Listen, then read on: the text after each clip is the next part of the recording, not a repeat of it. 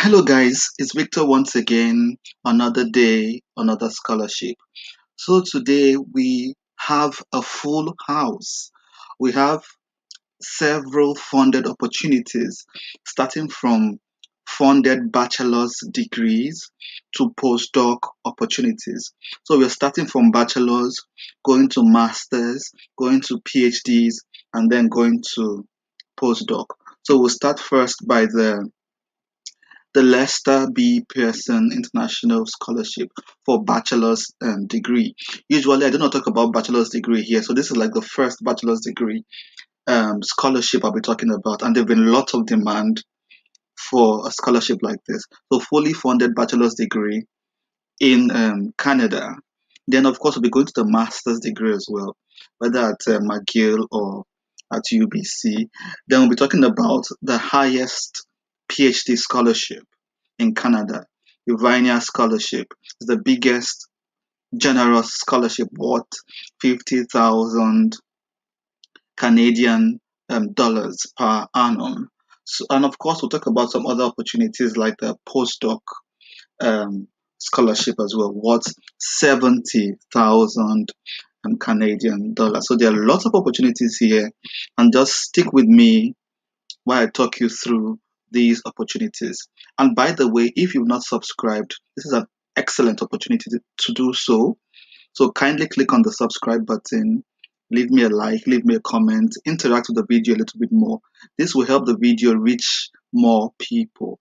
And by the way, Google whispered to me not too long ago that majority of those who watch my videos are not subscribers. So they come, take the interesting bits of info and start working on the applications, but they do not reciprocate this good gesture by liking the video or by subscribing. So kindly do so before we proceed. Thank you very much. So let's begin with the Lester B. Pearson International Student Scholarship.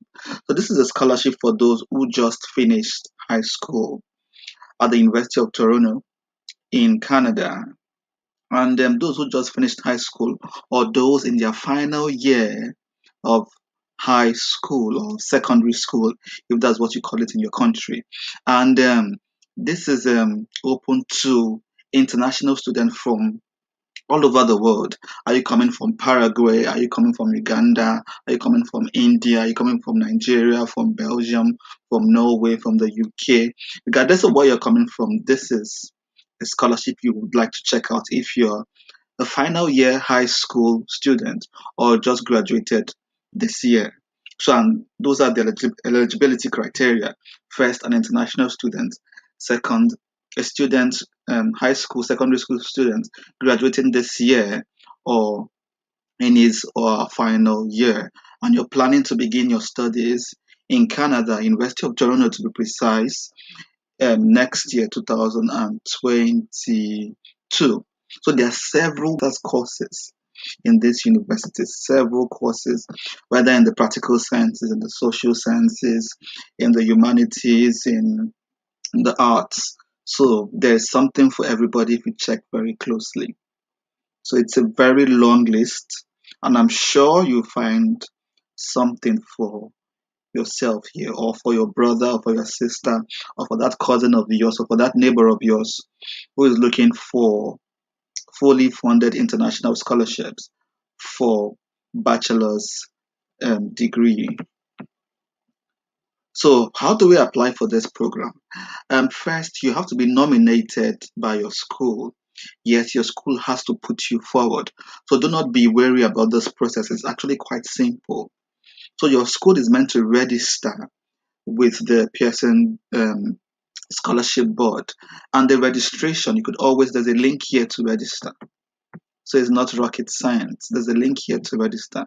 And by the way, the registration for this year is yet to open.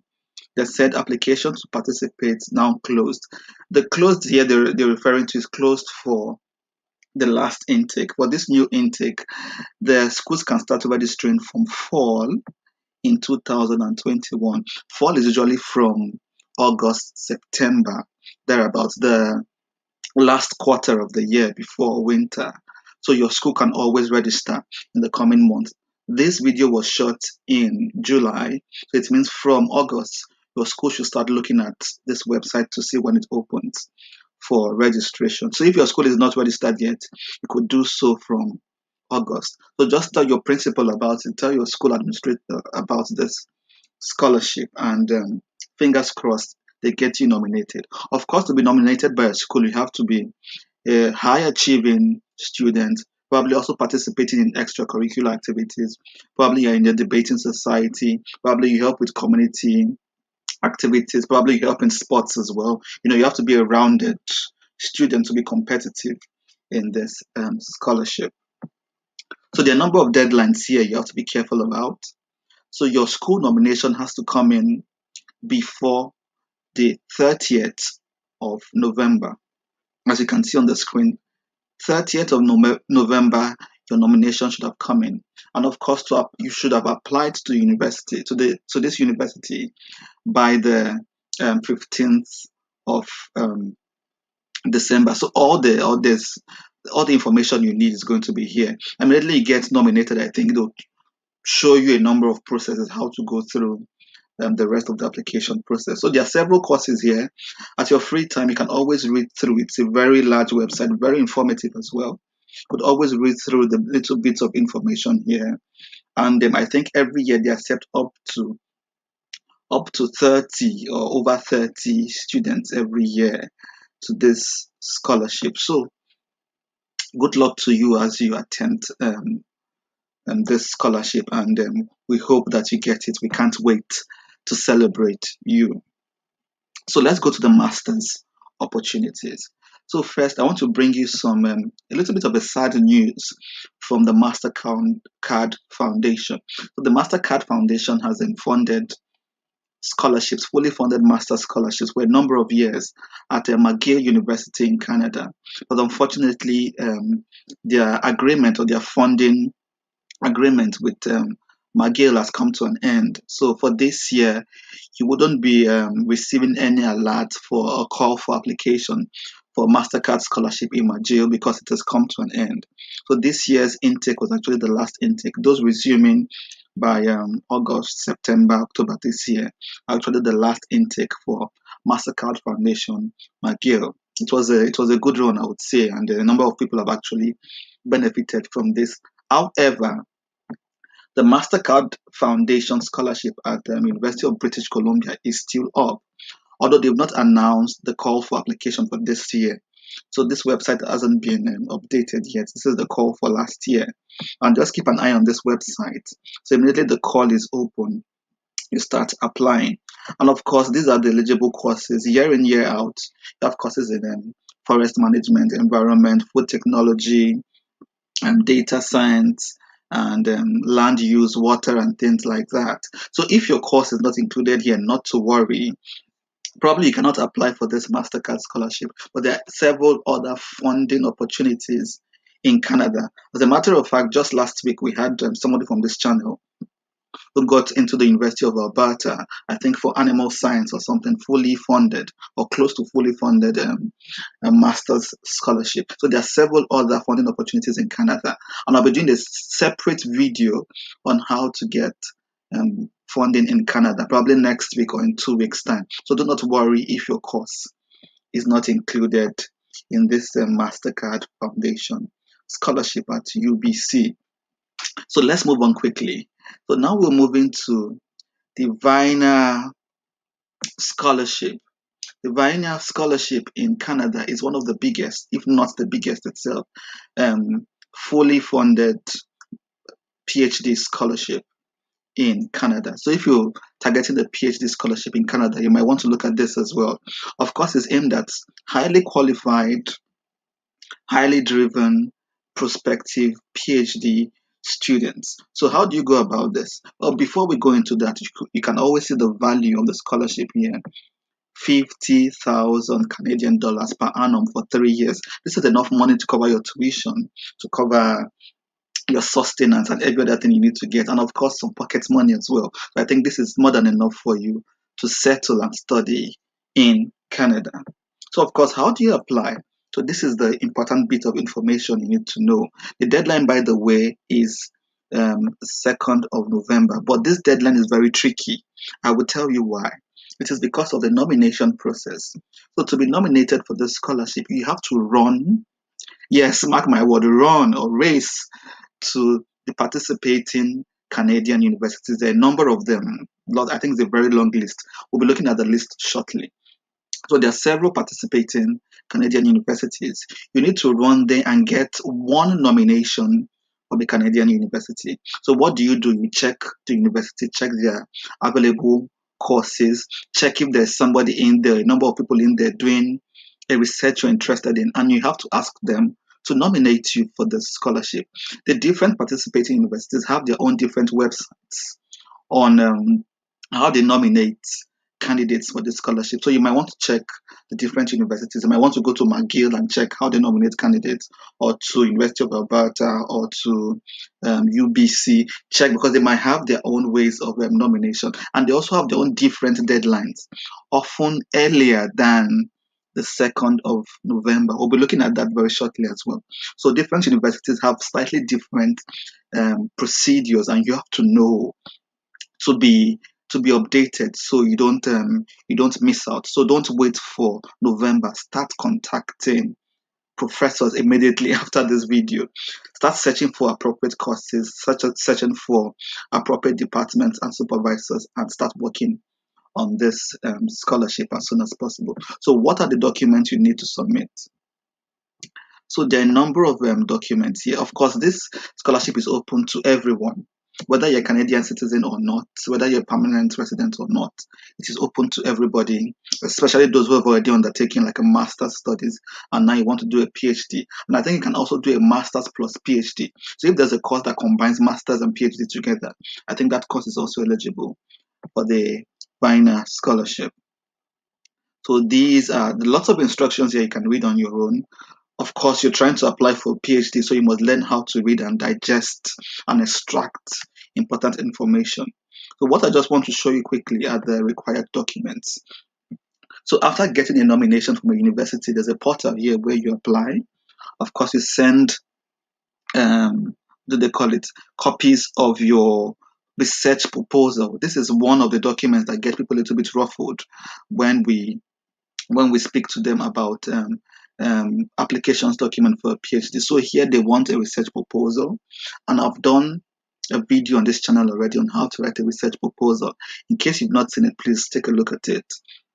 And of course, references in your research proposal. You need a transcript. You need letters talking about your leadership capabilities. Probably you need professors or your previous employers who have worked with you, know your working style, and who would vouch for you and write you something substantial and something competitive. This is a very competitive scholarship, I must say.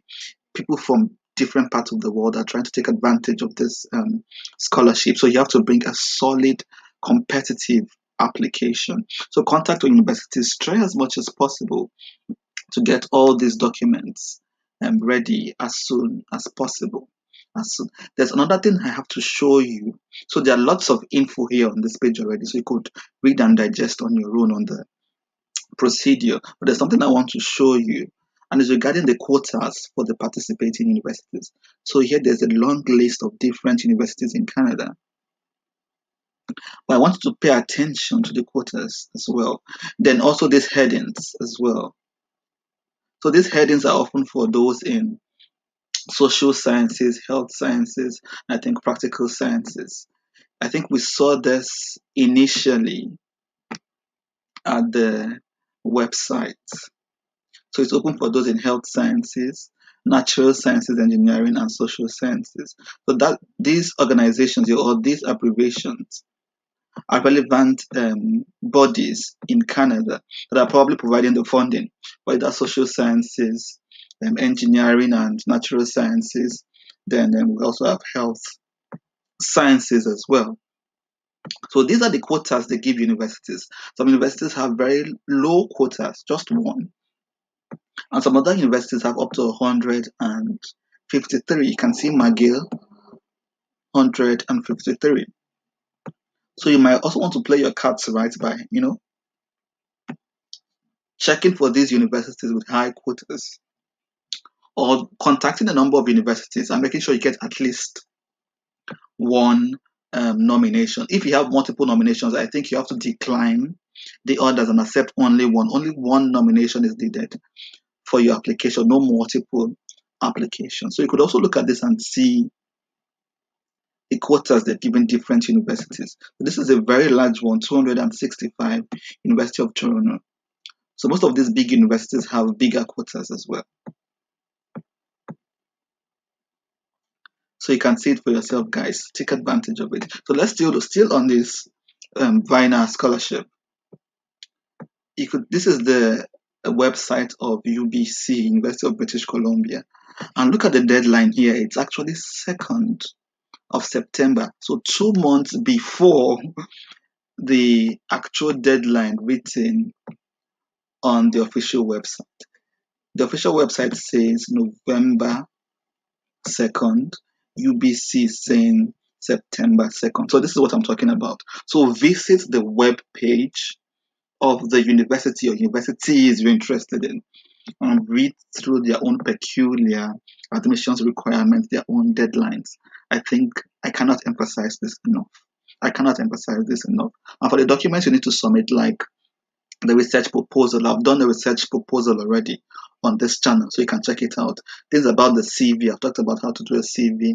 Things about getting recommendation, we've talked about it. How to write competitive essays and statement of purpose, we've also talked about it here. So guys, we wish you good luck in all your applications, and we can't wait to celebrate you. But that's not all, guys. That's not all. We still have funding opportunities for postdoc, similar to the Viner Scholarship we looked at. So this one is worth actually 70,000 Canadian dollars, and for 2 years. I think the one we saw for the PhD is actually for 3 years. Yes, this is actually for 3 years, while the postdoc is for 2 years. And the application procedure and requirements also quite similar. You have to go to departments and they need to nominate you for this. Of course, you have to be a PhD holder to apply for a postdoc. Have your PhD already in hand. Find a department in Canada, the university in Canada, willing to accept you to further your research, to further your experiment or whatever you want to do. And of course, it's open to those both in practical sciences, social sciences, health sciences. So take advantage of this, guys. Remember where we started? We started from the fully funded Bachelors Scholarship, the Lester B. Person International Student Scholarship. Then we talked quickly about McGill and the end of their contract with MasterCard. We talked about looking out for UBC MasterCard, and I promise that I'll do another video about funding in Canada in 2 weeks' time. Then we talked about the Viner Scholarship in Canada, and then that you should be careful about the different deadlines or different requirements for the different universities, then the postdoc opportunity. And that's it, guys. I hope this was exciting enough for you to whet your appetite, to get you fired up, to get you interested, and to get you to start working on your application as soon as possible. So I wish you good luck. We cannot wait to celebrate you. See you at the top. Bye bye for now.